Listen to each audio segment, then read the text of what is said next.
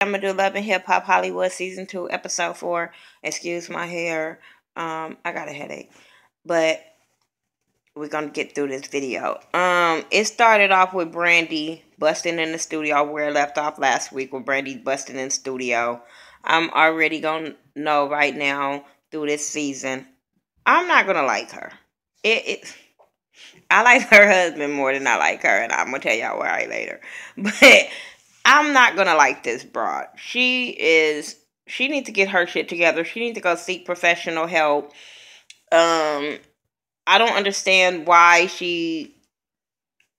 Okay, I get some of it, but the extraness that she do, I don't get. Even the extraness that she do in the confessionals when she was moving from side to side, I'm like, bitch, you still look invisible. Like, eat something. Like, whatever. But anyway, she busts in there tripping off of the girl having her arm on his shoulder. And his dumb ass gonna say, I didn't even notice it was on my shoulder. Please don't make it worse, idiot. Please don't make it worse. But I'm sorry. Regardless if that was the studio, everybody kicking it, whatever, that is still your husband place of employment. Like, that's where he make his money. I don't give a fuck. You wait till that nigga get home. You never go to your man's job and flip out the way she did. And then she like, you want to know why these bitches don't know you married? You want to know why? And this bitch is fucking going through her purse. I'm black. I'm from Compton. I'm sorry. A black bitch going to her purse. I don't want to sit there and wait to see what comes out that motherfucker. But they all sitting there trying to figure out, well, maybe because it's part of the script. Okay. But she pulls out the ring. And he is just over it. Like, you really doing this? But she is flipping out. They cleared out the studio. She's still going off like, what do you think? How do you think I'm supposed to feel? All this bullshit. Like I said, I understand her being mad. Because, yeah, you fucked up. You don't leave your ring at home. But to show up at his job, I just thought that was way out of fucking line. So while she going off acting like a banshee, he leaves. I wasn't mad at him. I was not mad at him for leaving her standing there looking like a fucking idiot. So then you move on from Kamaya to Kamaya. Kamaya meets up with Messy Blogger because this motherfucker, by the end of this, I was liking him at the beginning. By the end, can't do him. Blogger Jason Lee. Now, I give you props, Jason Lee, for, your work or whatever. Being a blogger, working with celebrities. Hey, I'm trying to get there. So I can't be mad at him for that. But I don't want to be the messy motherfucker. And that's what he is. But they meet up and they're talking about Lil Fizz or whatever. And how Lil Fizz was going at her or whatever. And saying she was an appetizer and all this kind of stuff. Then they got on Lil Fizz sex life, sex game. And how he can't get it up and all this kind of shit. And I'm sitting there like, I understand it's your friend, but this nigga's still a blogger. You might have to watch what you say up to him. But he was saying that he wasn't going to put it out. But I was just like, he taking all this in. And it just wasn't sitting right to me. But I wasn't mad at her for talking about Fizz. I'm not. Everybody be talking about his pictures and all that. And I'm sitting there like, aha. They talking about your pictures, but somebody that slept with you is saying, I'm just saying. So everybody that are big and well endowed don't mean they can work with it. And hey, she put it out there. So I wasn't mad. Only reason why I wasn't mad is because the way he put her out there last week and was talking about how he was acting like she was a stalker and shit and she moving too fast. And like she said, if I was moving too fast, why were you giving me a key to your house? I told y'all, he moved quick with women, period. Because we saw how he moved with, what's that girl, Amanda? Was that her name last season? He trying to move quick with Nikki. Like, he moves quick with women, so, whatever. But that was that. Miles meet up with Hazel because he wants to talk about, Milan not answering him, and she in the studio rapping about some no chill. I can't even go in on her music because it sounds like everything else that's out there. So shit, how can I hate on her motherfucking music and we bumping everybody else's music out here? All shit sounds the same to me. Um, so he just basically trying to, spill his guts about how it's hard for him. And in this instance, I understood where he was coming from when he say everybody in his family is in the church. I think he said he was a youth pastor and shit like that. So how do he come out and he felt like he needs to do this at his own pace, and Milan need to understand that. And I agree. But I'm like, don't string Milan on until you figure out what you want to do, because that's not fair for him to wait on you until you figure out what you want to do. But in the same token, Milan cannot push him to come out. It's not going to happen. Then he's going to resent you for making him come out. And I'm sorry, Milan, you kind of signed up for this. Milan kind of signed up. You knew this dude wasn't completely out. You knew he wasn't comfortable of coming out. I'm sorry. So you can't force him to come out. That's something, like he said, has to be on his own time. But all this secretive shit and you going back and forth to Amber through him, that shit ain't cool. That shit just ain't fucking cool. But she was telling him, like, you need, if you wants to be with Milan, you need to do something big and to show him that you wants to be with him. So he was like, okay. So then you have Fizz at the club, and he walks in the club with damn dark ass low glasses on. I don't get it. This is why I know this nigga's always high. He's always high, because why are you walking in a club with whatever?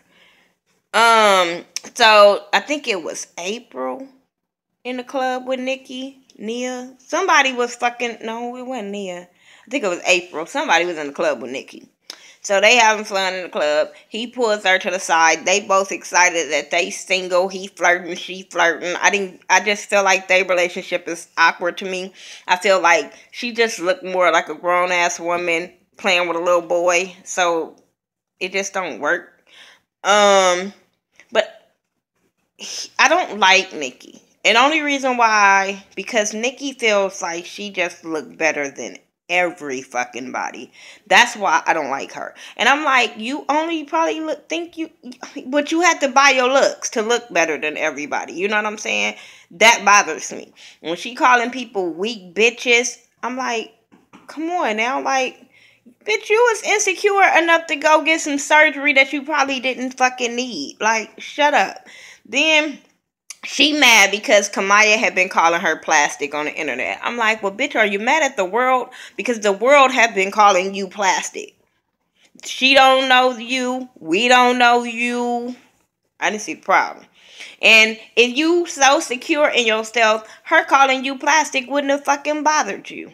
That shows you her insecurity. So then he wants to take her out and she gonna go out. Okay, who cares?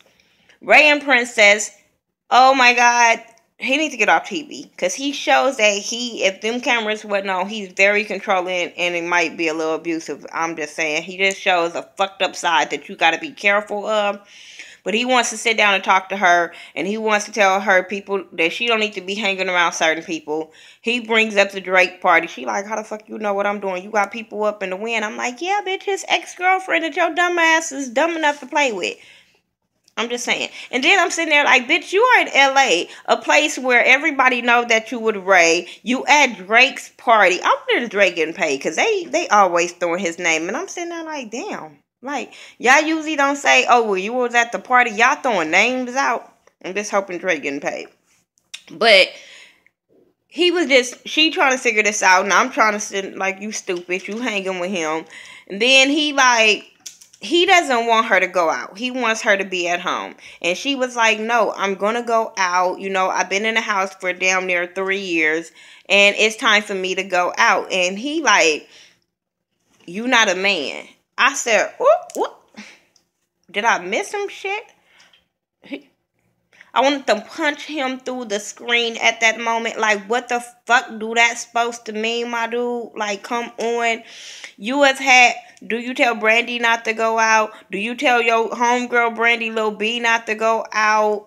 I didn't get it. Maybe he feel like just his woman not shouldn't be able to go out. But motherfucker, we are in 2015. It's not even that goddamn type of party. This is where motherfucking mamas need to cut the umbilical cord on sons at a certain age because they expect they women to be exactly like they mom. Because I think that's how his mom was always in the house catering to her husband, and that's what he want. You don't always get that. Especially now these damn days. Women, back then, the man was the breadwinner. He was doing it so women couldn't go out. Didn't have no need to go out. They was at home doing what they had to do. Now women are working and doing things like, come on, Ray. Like, I want to punch him for him to tell her that she was not a man. That it's okay for him to go out, but not for her to go out. Then he got mad talking about he about to go to work. I'm like, so now he throwing another jab at you, bitch, that you don't work. So I'm like, how many jabs do you supposed to take, princess, from this dude before you open your eyes and say, this dude is going to end up hurting me because he crazy and the motherfucker? I'm just saying. Anyway, Brandy and Max, this probably was my best part of the episode. I promise. I laughed so hard on this segment with Brandy and Max. So he didn't come home after the studio. Strike one. Fuck all that. I don't give a fuck how mad we are at each other. You gonna bring your ass home. That I'm just saying. But he checked out this relationship. This bitch is so fucking crazy that he have checked out. And he made mentions that he keep his ring off on purpose until this bitch act right. I was like, see, he done checked out of this marriage. But she is all, like I said, she was all in the confessionals, turning to the side, getting on my fucking nerve. Then he finally comes home. So they can talk. She like, what's up? She's shaking and shit. He like, what the fuck you shaking for? Like, you making me nervous. I was like, this is some typical, I'm telling you, this whole segment was some typical nigga shit if you ever saw it. I promise. I was just like, this some real shit. This ain't no scripted shit. This some real ghetto ass shit because I've seen it in the hood. I've seen it in my family a lot of times. So she was like, what's up with us or whatever, and they start arguing about the whole goddamn ring thing, and he called her, he was like, why would I wear a ring to rep a crazy person? I said, oh, I'm telling you, I was so here for him more than her in this conversation because the bitch is extra, and like I said, he had checked out. I know negotiate with terrorists. See, that don't make no sense. He never wants to get in my video, but all of a sudden he yelling from the back about the dude talking about he don't negotiate with terrorists. I'm sitting there like this some straight nigga shit. I'm telling y'all, I laughed so hard from this segment of the dude talking about her. She was like, he was like, sometime I wish I could be by myself. Life would be easy. She was like, are you high? I was just like, oh, wow. I guess she felt like, motherfucker, like, we were supposed to be on script. You weren't supposed to really tell me how you really, really feel. And it just went left for her. She thought she was going to pop off, and Ed was all on her fucking face. Like I said, he called her a terrorist. He was like, you know what? I'm tired of this shit. So he gets up and he walks out. He was like, you know what I think about this ring? You know what I think about this ring? And she was like, wait, our neighbors, you embarrassing us. Wait, I'm rolling as she running down this damn driveway. Then he throws the ring. She like, wait, go get it. Go get the ring. Our neighbors, you embarrassing me. I'm just sitting there like, girl, Girl, you was just hard in the house. You was talking all that shit. Soon as the nigga gets up to leave, straight little ghetto shit where the girl runs behind the dude after you was talking all that shit, telling him how you don't give a fuck and all this shit. Then he gets up and walk out, and then you chasing this nigga down the driveway. He go get us in the car. She jumps in front of the car. That motherfucker was like, okay, you want to jump in front of the car? That nigga backed up down the street. I'm telling y'all, I was in here rolling because I felt like I've seen it so many times where girls do this shit where they act real hard, and then when the dude be like, all right then, bitch, peace out, they be like, wait a minute, hold up, I didn't really mean what I said, just a little bit, but not a lot of it. Oh my God, I was so here for him backing up down that damn street. I just wanted to keep rewinding that part. I'm just saying. So then here you come with little bitch ass kids again. Fizz and April, they meet up and they're talking about the whole Kamaya situation. And I didn't like April in this situation because I kept saying, but you don't know what the fuck is he telling her behind closed doors. And she was talking about Kamaya and I wasn't feeling that. And then he was talking about how he broke off things with Kamaya. Now he fucking with Nikki. And since Nikki her homegirl, she pumping that situation up. And I'm sitting there like, no, that shit just look all kind of awkward and wrong. But okay. So then she was like, well, I'm supposed to be meeting up with this guy named Jason or whatever. And then Jason ended up walking up. So, matter of fact, Jason ended up walking up. And they were skeptical. She was kind of skeptical about talking to him because she know he's a blogger. And then he was like, well, I'm a friend of Kamaya's. He kind of brings up Kamaya or whatever. And, you know, he was like, you know, I just met up with her the other day. She was talking about you, Fizz, and how you did her wrong. And April kept jumping in, and I'm like, shut up. You don't know what the fuck Fizz and told Kamaya. Shut up. Just because that's your homeboy, you don't know what the hell was said. So for you to insert your little fucking conversation, I wasn't feeling that. But they were talking about her dating, and he was like, she need to come get her shit. I hate the way he talk about women. You know what I'm saying? He just bring the bitch out of him. So I just, whatever. So he was like, she only tripping because the dick was too good. Jason was like, well, that ain't what I heard. Like, she told me that you couldn't get it up. All of a sudden, he was like, oh, nah, that's because her legs was open and she was shaking for me. And I'm sitting there like, boy, what done? You're a little kid. Everybody still look at you as B2K. Wasn't nobody looking at you as no legs shaking like R. Kelly. Boy, sit down. Sit down. Like, I can't stand that little kid. I really can't. So then Miles and Milan, they meet up at Bezos. I like Bezos. They got good food, drinks, all that good stuff. My homegirl had a party there.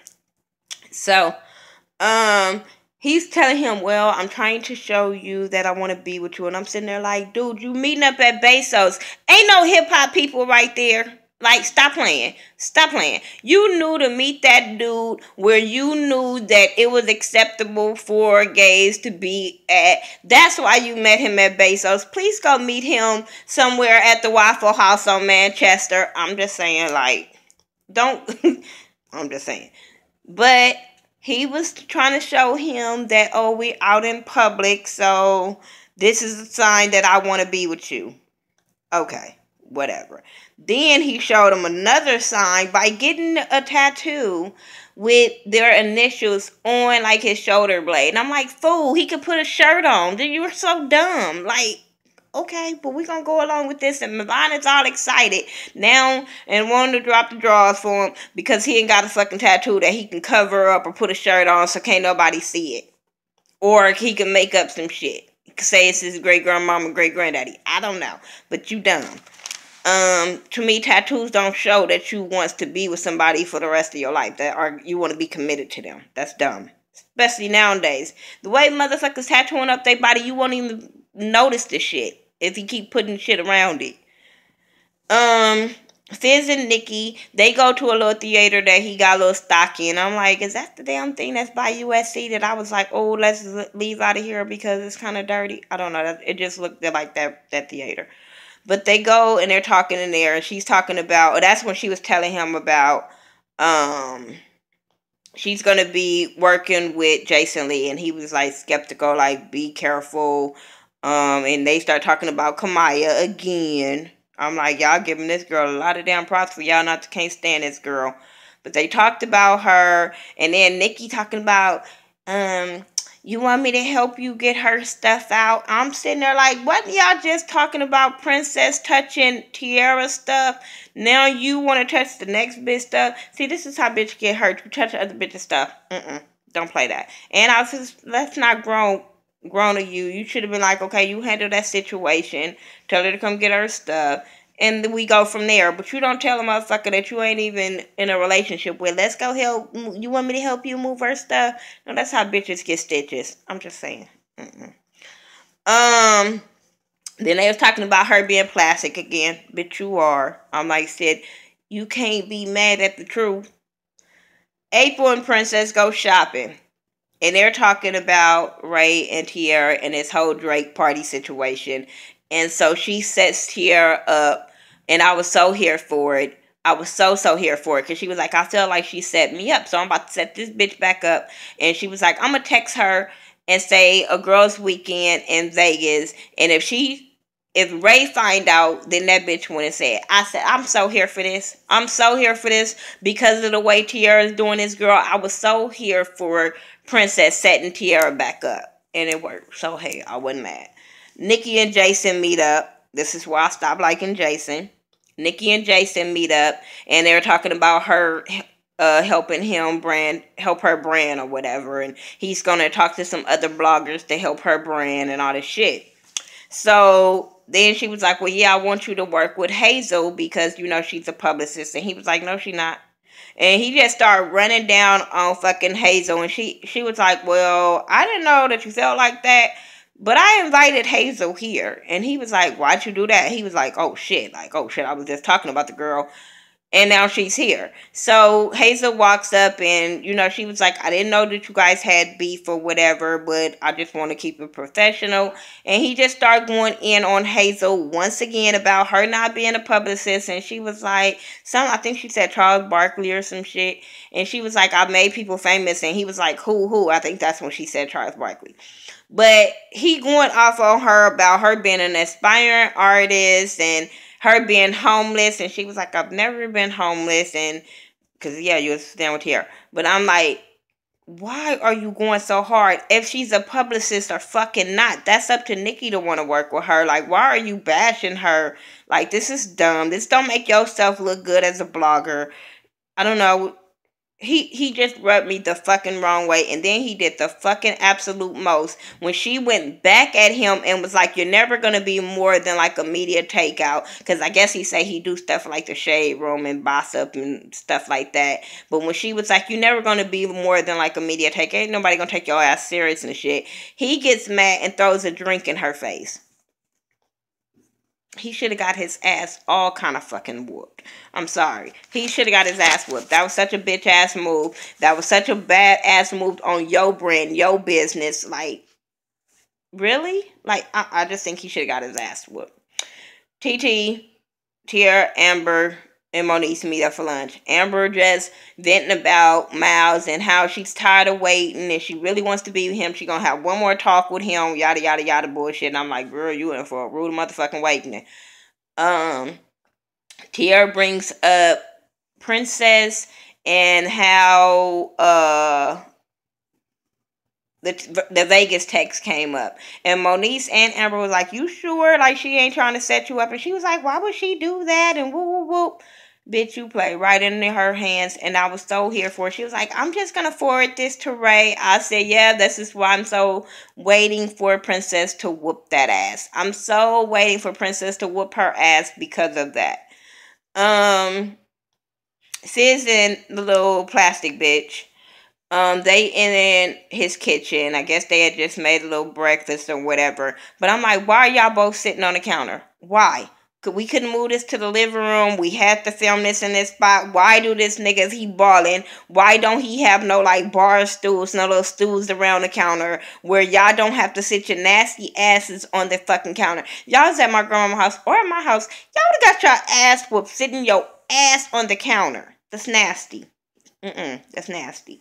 So anyway, they talking about Jason Lee throwing the drink on Hazel and how it wasn't cool. And he was like, well, I told you there was something wrong with that dude. So then they start talking about Kamaya and her stuff. Then Kamaya end up coming over. Kamaya's like, what the fuck is going on? Like, why is Nikki dressed like that? I was like, because she fucked him last night, so she had her nightclub. Because they had been spending time together, I guess. Told you he moved real fast. He got the next bitch already up in the house. He moved real quick. And then watch Nikki, he gonna be talking about you too. So then, they both just start attacking her about what she said to Jason about him and her being plastic. And she like, wait, hold the fuck up. Y'all not gonna come at me like that. Like, what the fuck? Like, she was like, you're not gonna come at me like that, and you're not gonna come at me like that, because I would kick your ass. And I said, please go over there and snatch her ass up. Please. Because I just felt like Nikki was just all kind of fucking wrong. Like, stay in your fucking lane. Then he just going off on her, you need to get your shit. And I'm like, oh, he is such a bitch dude. Like, all Love and Hip Hop's just got these such bitch ass dudes on there that is irritating. That I just think he just didn't get a whooping when he was little, and he need one now. He need a good ass thick black brown belt. Just whoop his ass, because he a little kid to me. So I just... But the way he was talking to that girl, he should have got his ass whooped. He was talking about, because she was saying, you're not going to talk to me. Nikki over there talking about, well, I made you a gift bag for the next nigga house. See, that's where you get your ass whooped at. I'm just saying, Nikki, you should get your ass whooped. I'm just saying. So then he was like, get out of my house. He kept calling her a bitch. And I'm just like, wow. Because she threw the gift bag at Nikki, which she was supposed to. She should have threw her hands. But hey, you couldn't get over there. You throw the next best thing. Because I didn't see no canisters. Because I would have been throwing canisters and all kind of shit. I'm just saying. But yeah. He was such a bitch. She was like, okay, let me get the gift bag. And then she threw the shit again at Nikki, and I was so here for it. But anyway, that's my review for Love and Hip Hop Hollywood. Y'all tell me what y'all thought about it. What was your highlights of it? What you didn't like? I don't know. We could just talk about it in the comment section. Make sure you check out Ashley Miller, Mike B, Forrest Roggs, my girl Squeaky Jones. Please, please, please say a prayer for our brother, say Sean Bradley, and his family. You know, his son's still in the hospital going through. His grandmother passed away today. So we just gonna, wrap our arms around him and show him lots of love and let him know that we're here for him. But we are really, really praying and here for you, especially here in my family. Like, I couldn't even imagine. So you guys, make sure you guys are really praying for him. Make sure you're supporting me by getting your It's All About Support t-shirts. I will leave the link in the description box. Follow me on all social media sites by The Ghetto View, THA, not THE. And I'm your girl, Miss Neek, and I'll talk to you in the next video. Peace out.